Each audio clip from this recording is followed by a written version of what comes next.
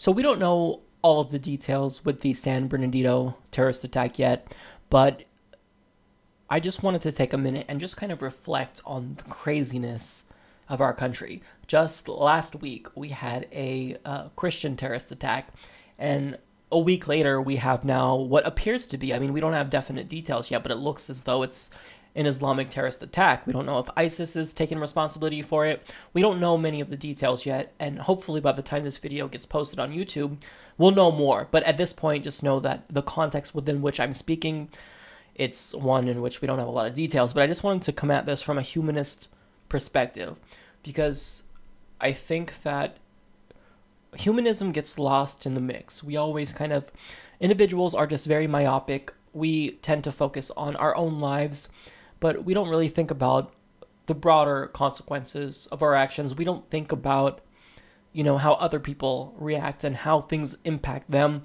So I just wanted to talk about this from a humanist perspective. And as a humanist, as a very staunch humanist, wherein humanism basically drives my opinion on everything, I think that this is unthinkable. And anytime these types of shootings happen, even though more and more we all, myself included, kind of become desensitized to it, where it's not as shocking, it's still insane when you step back and really think about this. The problem is that we just have everyone. Now, I'm not just talking about, crazy people. I'm talking about most people in general. We have a fundamental misunderstanding of how we should value life. We don't value this life. There's so many evangelical Christians that are waiting for the apocalypse because they want Jesus to come back. I had someone on my friends list who stated that he can't wait until Jesus comes back.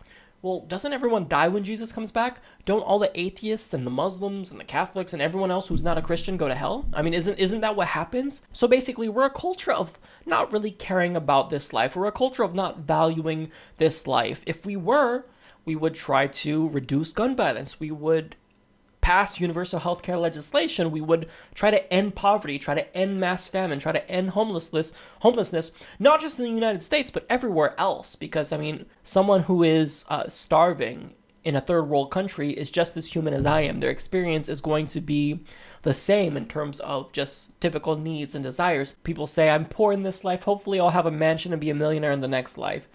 But the fact of the matter is that there's no evidence that there's going to be a second life. This might be our only shot at existence at all. And it's just a little fraction of time in the history of the universe. It's so tiny. It's infinitesimal.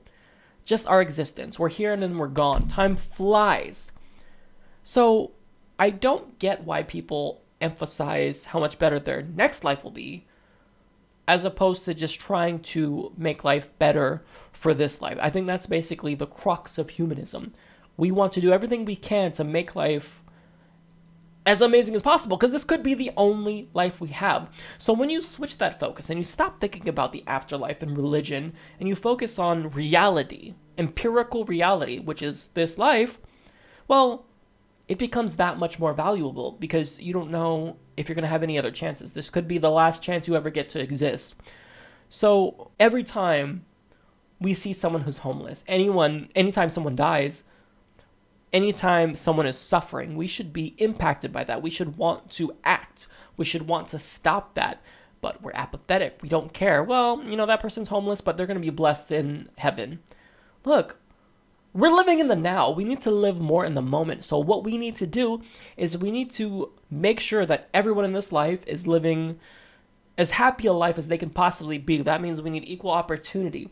This means that we need healthcare. You have the right to just live, but you can't do that if you don't have basic access to healthcare, and there's still a significant portion of the population that doesn't have access to healthcare. This means that we shouldn't allow people on the terrorist watch list to buy guns, because between 2013 and 2014, 91% of all terrorist suspects who applied for a gun, well, they were legally allowed to purchase that. 91% of them, that is. So within that time frame, 455 individuals on the terrorist suspect list. How crazy is this? They're not allowed to fly on a plane, but they were allowed to buy a gun. Okay, we gotta stop this, guys. We gotta stop being crazy. We can't let money rule us. We can't let the false hope of an afterlife drive us. We can't just say, look, I don't care about that homeless person. I don't care about these children who have medical problems. Or you can also say, well, I care, but God's going to bless them. He'll look after them and whatnot. No, no, no, no. We have to put the value on this life. I think that is extremely important. So I don't understand how the human race can't just come together and try to work out these problems as a human race. Instead, we create these imaginary borders in our minds, and we say, no, I hate them. I want them to stay over there. We will draw up these social constructs, such as race, because we're all a member of the human race. Now, I'm not saying that downplay racial realities and the inequalities that exist, but I'm just saying that we're all human beings. I mean, when it comes down to it, we all have the same aspirations. We all have the same hopes and dreams to just be happy. But the fact that we're so myopic and we don't care about that, we just are focused on ourselves and are not helping each other, the fact that we're not living the philosophy of wit, that is, we're in this together, it's just puzzling to me. And I think that if more people adopted this humanist orientation, I don't care if you are a Christian humanist, a Muslim humanist, whatever you are, if you adopted the humanist orientation, that's great, because then it really stresses the quality of this life. I don't care if you're religious. I mean, I'm an anti-theist because I think there are a lot of problems with religion. But I mean, if you are a religious person and you have your priorities in order and you think that, well, I'm not going to just dismiss someone's suffering because I think that they'll have a better life in the next life or in heaven. Well, if you can at least say, look, no, I'm a humanist, but I believe in helping people on this earth, then I think you're on the right track. So basically, if everyone adopted a humanist approach to the world, then we're at least on the right track. We could start coming up with solutions. But these types of shootings are just mind-blowing to me. It's deplorable. It's unthinkable. And the fact that there are people who are willing to do this, the fact that more than 1.5 shootings occur on average per day in the U.S. in 2015, it's absolutely insane